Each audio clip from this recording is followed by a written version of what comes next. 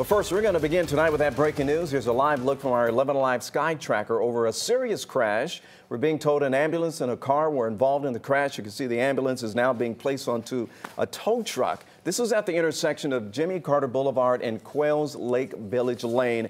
Andrew Wilson has been staying on top of this since 4:30 this afternoon. Andrew, how are things looking for traffic right now? Yeah, Jennifer, Ron, right now things are still pretty slow through there. Obviously, you saw the ambulance still being loaded onto the back of the tow truck there. They actually had a car on the scene too earlier. That car has already been, it looks like, removed from the scene, but they're still trying to work on getting everything cleared up. Again, this is up in the Norcross area. Now, from preliminary reports that were posted to X, formerly known as Twitter, by Gwinnett Police, they're saying that the ambulance did have its lights and sirens on as it was traveling down Jimmy Carter Boulevard, and then the vehicle, the other car, had turned left in front of that ambulance, according to preliminary reports. So we're going to continue to stay on this. Again, this is how it's going to impact you right now. Jimmy Carter Boulevard is still very slow right there at Quails Lake Village Lane.